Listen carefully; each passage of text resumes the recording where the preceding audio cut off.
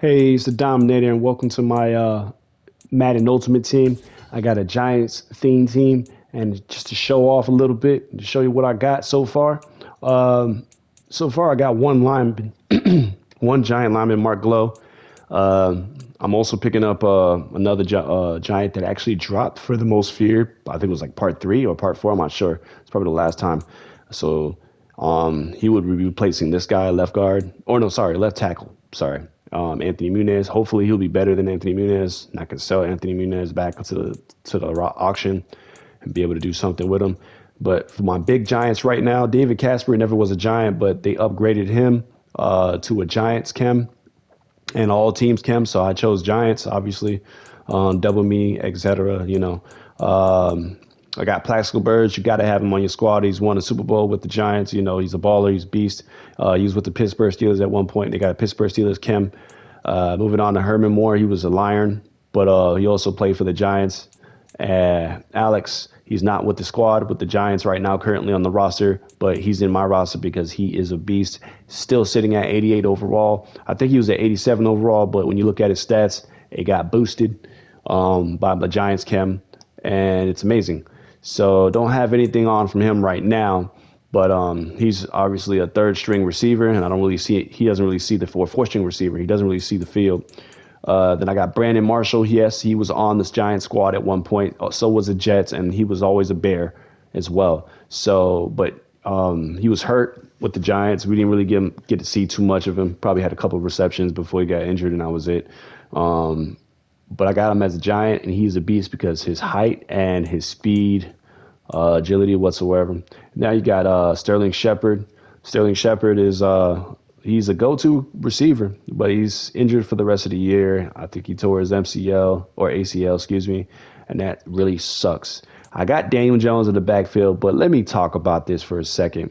Bro, the Giants right now are currently 6-1. 6-1. This is the card that we have to answer to every week if we played with him in the game.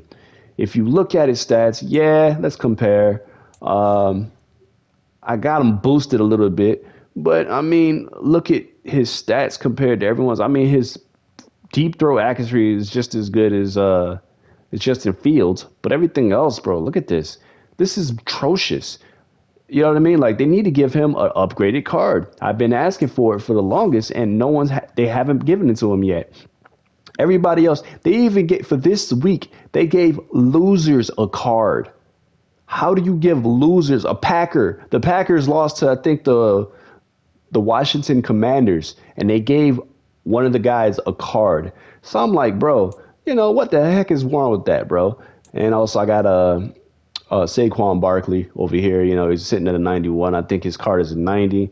He's boosted very well with the Giants. I think I have, let's see, I think I have 40 as a components or whatever.